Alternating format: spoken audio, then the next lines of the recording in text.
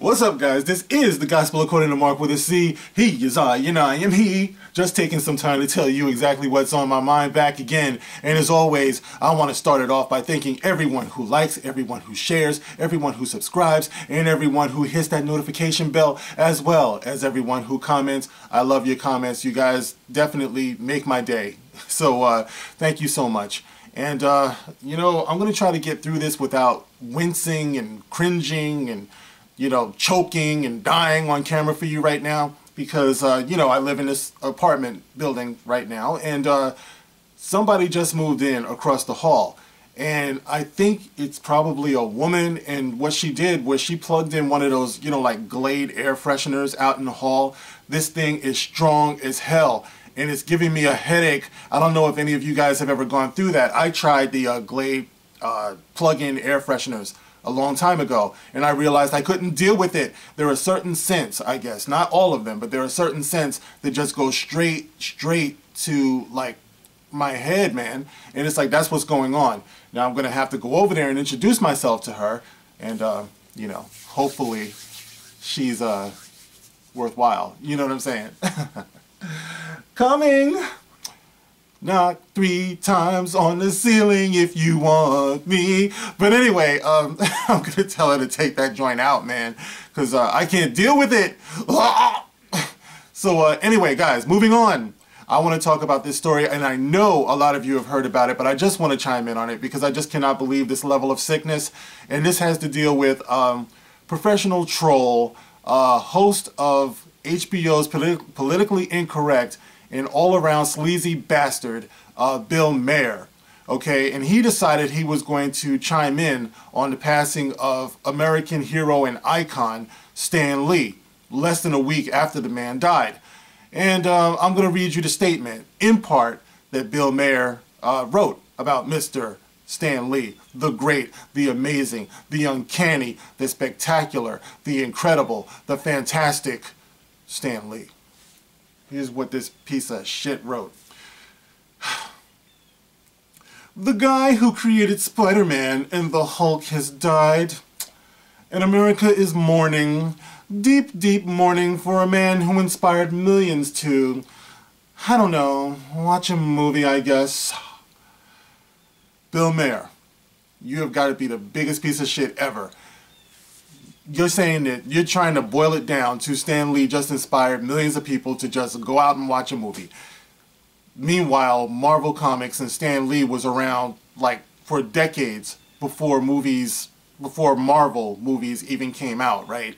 They were holding it down on the page for decades before they were able to successfully bring it to the movies.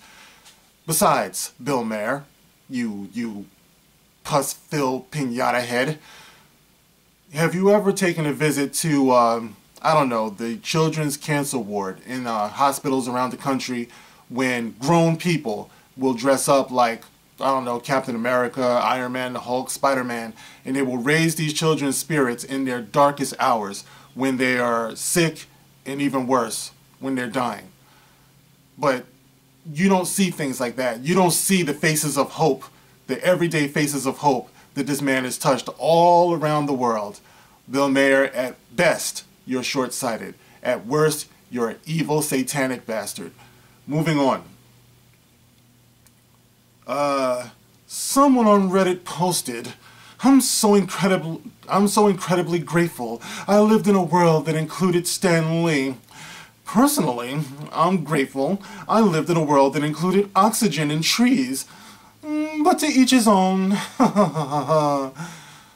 Oh God, this dude, man, this has got to be like one of the worst wastes of human life you'll ever meet in the world. By the way, guys, I don't know if you are aware of who I'm talking about. We're talking about Bill Maher, right? Now, some of you might actually need a visual of who this man is. So here he is, right here. Okay, there you go. That's Bill Maher. He's very grateful for trees and oxygen. He seems to also be grateful for prostitution, as well as transsexuals. But anyway, moving on. Now, I have nothing against comic books. I read them now and then when I was a kid and I was all out of Hardy Boys, and Nancy Drew, no doubt. But the assumption everyone had back then, both the adults and the kids, was that comics were for kids. And when you grew up, you moved on to big boy books without the pictures. Alright guys, so there it is. Like I said, there's more that he said. You can find it all over the internet. I just wanted to read that part.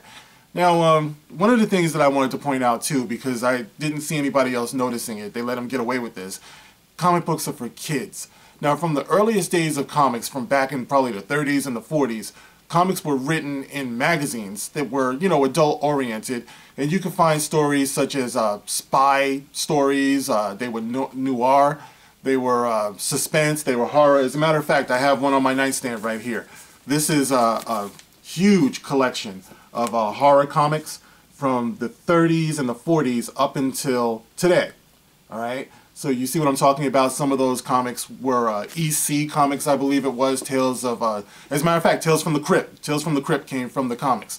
And, you know, suspense and horror and shock. You know, and as you can see, a lot of these got very, very graphic. Okay? This, my friends, is from the 50s. Okay? So it's like a lot of these comics, they were geared towards adults. As a matter of fact, Batman was probably derived somehow from the old detective comics. I mean, they were actually called detective comics, so they were probably derived from detective novels and things like that. Batman was dark in the very beginning. Now, of course, in the 60s, he moved into the camp stuff that you saw on TV. But, and then we went back to the dark Batman, you know, thanks to Frank Miller, you know, in the Dark Knight Returns. You know, so, and then all of the subsequent movies kind of used that as a template for the Dark Knight series that, you know, that followed. So I would say that you are wrong, Bill Maher, by saying or suggesting that comics are just for children. Let me see, what else?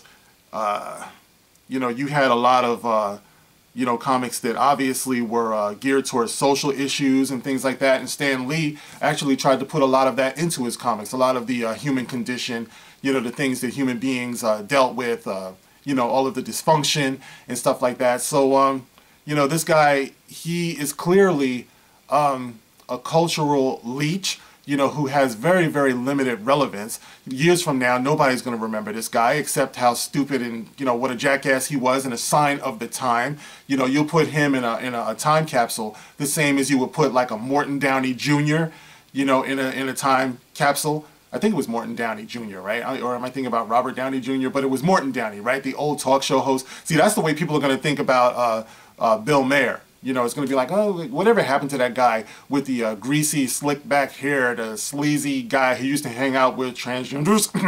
But anyway, like I was saying, guys, that's what we're dealing with here. And it's very, very disrespectful.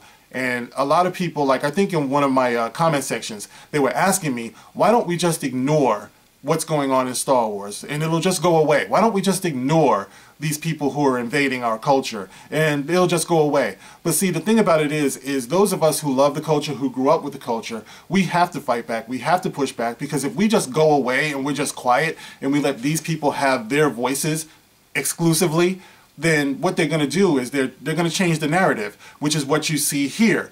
Bill Maher wants the whole world to laugh at comic book collectors and people who write, the whole industry. People who write, people who illustrate, people who draw, people who adapt them into films. Like, this guy wants to just trash the whole thing, you know, and if we just let these people go unchallenged, they'll take over it creatively, and what you'll end up having is something like Star Trek Lower Decks, you know, something that just totally trashes everything that we've come to love. So we have to speak out whenever we see things like this. And of course, The Last Jedi. You know, we have things like that that just change everything and want to change the perception of it as well as the audience for it, you know, by splitting the fandom and things like that. So those of us who truly, truly love it and are passionate about it, we have a responsibility to speak out about it, because there is legacy here. There is tradition here. And I want to share something else with you guys very quickly, personally. And what it is these are a couple of personal pictures, okay? This is a picture of my son that I posted on Facebook probably about 6 years ago, okay? This is my son here. Hold on, guys. Hold on.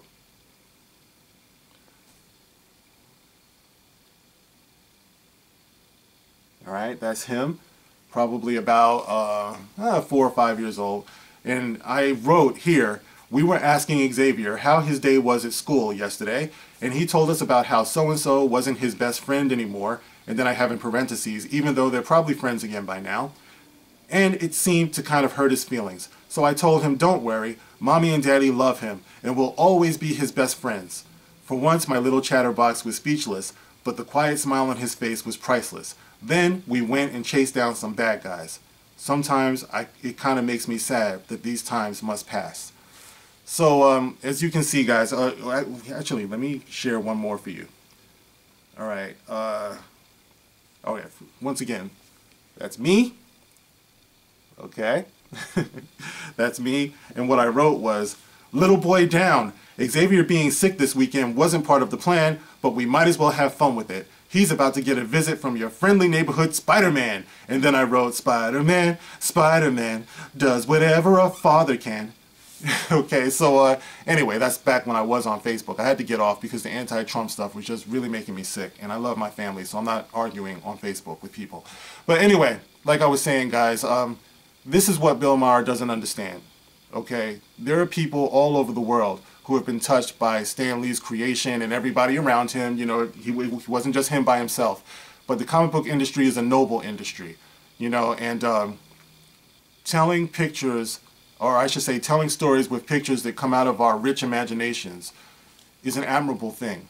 You know, it's talent, and people should be encouraged with talent. When I was a kid and I used to read my comics, sometimes my pops would get mad at me, you know, or if he wanted to punish me, he would rip my comics apart. I've been dealing with people who devalue comics and the comic book industry my whole entire life. That's why I wanted to actually get on the camera and say something about this, because I do feel like I have something to add about it, because I know the attitude. I know where it comes from. You know, the belittling and the devaluing of a whole industry and people who are talented and things like that. It's wrong.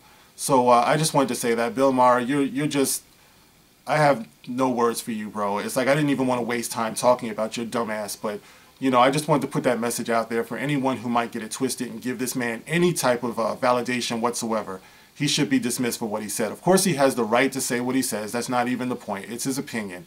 But it's just that. It's the opinion of a sleazy dude who knows how to say things to get a rise out of people.